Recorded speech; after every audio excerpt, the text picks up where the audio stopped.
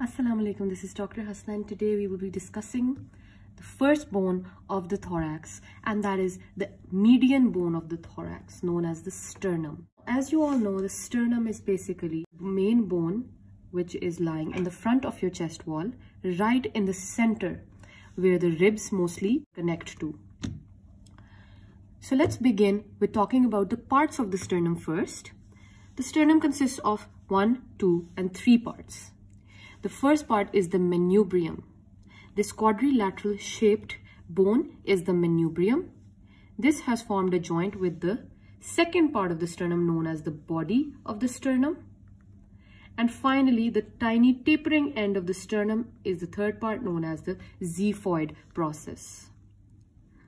The sternum in its normal anatomical position is more convex forwards and it is concave behind. So you can see that it is convex forwards and concave from behind. Let's begin talking about the first part of the sternum known as the manubrium. Manubrium is basically the quadrilateral bone that bears two surfaces, 1 and 2, and 4 borders: superior border, lateral borders 2, and inferior border. The anterior surface and the posterior surface. Anterior surface is basically going to provide attachment to the muscles. The superior surface, which is actually very important, bears two types of notches. The first is just in the center of the upper part of the manubrium is a depression or a notch, which is known as the jugular notch, suprasternal notch, or the interclavicular notch.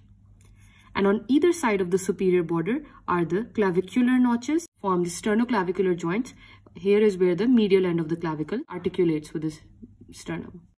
Then come the two lateral borders. The lateral borders are going to articulate with the two costal cartilages. The upper first costal cartilage will articulate on either side of the manubrium, forming the primary cartilaginous joint. And the second costal cartilage will only be articulating with the manubrium in its upper part, because the rest of it will occupy the body of the sternum. The inferior border is forming a joint with the body of the sternum, and the joint is the secondary cartilaginous joint. And finally, the posterior surface is going to form the anterior boundary of the mediastinum. Now let's discuss the muscle attachments on the manubrium. The manubrium gives origin to the pectoralis major on either side in the lower part.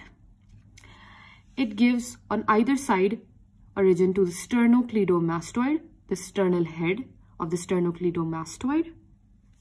Posteriorly, the manubrium gives attachment to the sternothyroid on either side and in the lower surface, and the sternohyoid on the upper side.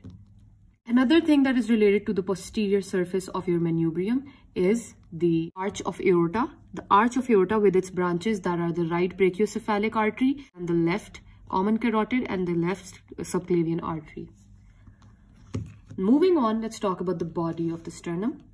The body of the sternum is basically bears a lot of facets for the articulation with the costal cartilages. So the second costal cartilage, third, fourth, fifth, sixth, and the upper part of the seventh costal cartilage. It has an anterior surface and a posterior surface, and obviously the two lateral borders that form joints with the synovial joints with the costal cartilages. What are the muscle attachments of the body? On either side, it gives origin to the pectoralis major.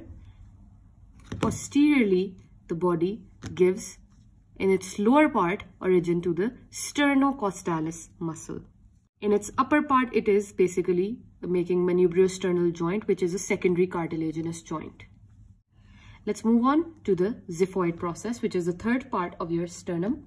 The Xiphoid process is forming with the body of the sternum a joint which is primary cartilaginous joint.